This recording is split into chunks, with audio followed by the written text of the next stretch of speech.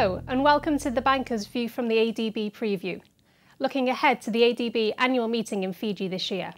I'm Kimberley Long, Asia Editor of The Banker, and I'm here today with Jinny Yan, Chief China Economist and Managing Director at ICBC Standard Bank.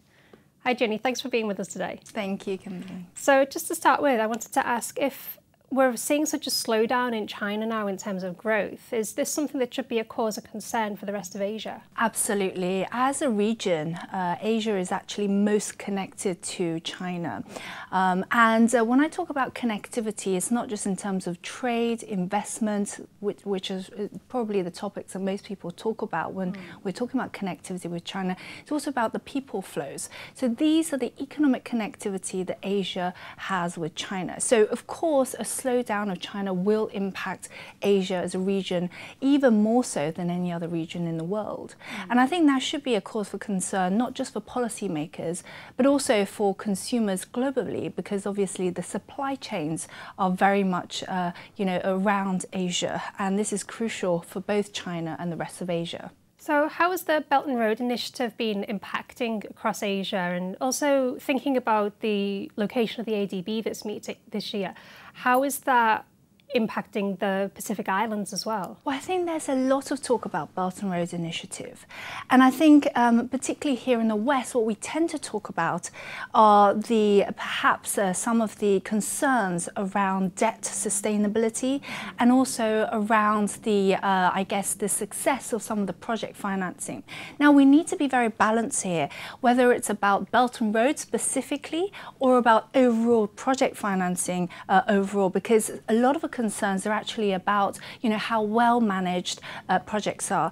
A lot of Belt and Road Initiative projects are indeed infrastructure, and they are obviously contractual between governments and government. And so the transparency issues and around management, I think those are some of the concerns that do need to be made aware of. However, we don't hear about the good things actually that come out. And the initiative itself is about boosting infrastructure spending, boosting connectivity, and also economic flows around globally actually. And this is needed right now in particular. So I think we do need to be balanced on our view here about the Belt and Road Initiative. And you've already touched slightly on levels of debt there, and we hear a lot about growing levels of debt across Asia. Is this something also that we should be concerned about? I think we need to be very wary about the level of debt, not the least because after global financial crisis, a lot of emerging economies, particularly frontier economies, started to over-leverage. So they're facing twin deficits, so fiscal balance and also current account deficits.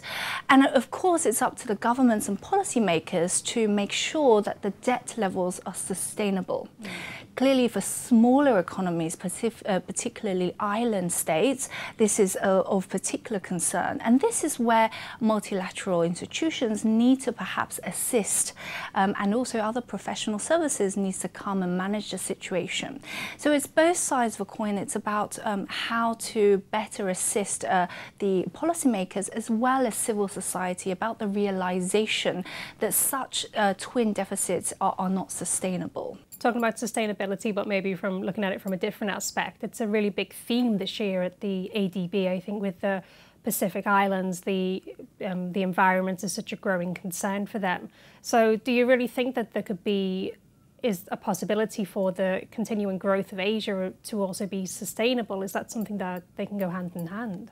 Well, it has to go hand in hand. Unfortunately, what we're facing here today is that if we don't do something about the sustainability of growth, our next generations will be facing much more difficulties. So I think whenever policymakers talk about growth, we need to think about sustainability, and which is why all of the initiatives and policymakers we need to really integrate sustainability with growth models, with financial models, and for investors also to think about sustainability. Often or not, we face this kind of greenwashing or sustainability washing in that it's something that someone else has to think about.